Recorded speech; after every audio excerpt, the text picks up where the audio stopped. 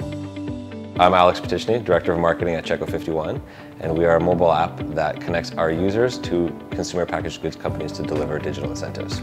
We continue to use Adjust for a few reasons. One, the support we get from our account managers and the fraud specialists. We feel secure running campaigns and testing networks because of that support that we get from Adjust.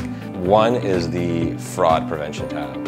It's an extremely powerful tool to provide insight into who's coming in through our channels and identifying red flags as to which networks or publishers may be doing something that you don't necessarily want coming into the app. It has completely changed the way we buy media today, and